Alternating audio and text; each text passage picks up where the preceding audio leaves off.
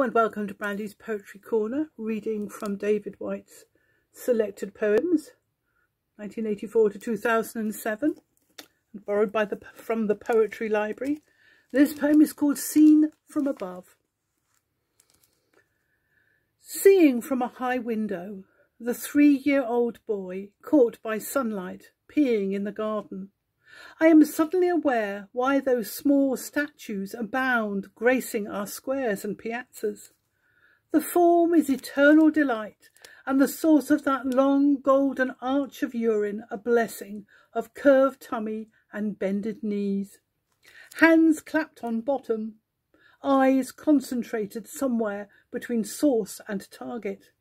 Amazed, enraptured, and miracle again, the golden line between subject and object made clear, whose author, transcending duality, looks out at a world intimately experiencing his arrival. Thank you. For more poems read by me, not that many about peeing, look me up Brandy Pearson on YouTube. Thank you.